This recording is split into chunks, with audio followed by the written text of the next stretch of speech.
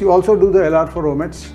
These are the question types, and these chapters are enter and exit within 3 hours. They're just 50-100 questions. You do them. After that, you'll find all the questions are the same type, and you just have to build speed so that you build your own structures of how to think about these questions, and you should be done with it. You don't need to bring in too much passion into this. So anywhere during your preparation of LR in a 5-month process, or you spend a couple of hours every week on one chapter each, and over 10-12 weeks, ये तुम्हारा काम हो जाएगा. So what are the chapters? Blood relations, direction test, binary logic, logical deduction, syllogisms, statement conclusions, statement assumptions. All these chapters are there, by the way, in my book, LR for CAT. You also have statement course of action, which I have not written there.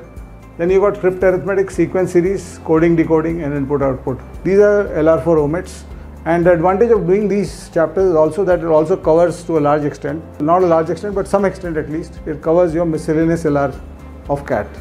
But please remember, the passion has to be in those first 8 chapters. These are 3-hour experiences. And then when you do the omit mock test, and then you do the omit past year questions, suppose you're preparing for IIFT, and you do the IIFT questions, you will find ample questions on these types inside those exams, and you will automatically know whether you're able to solve them or not.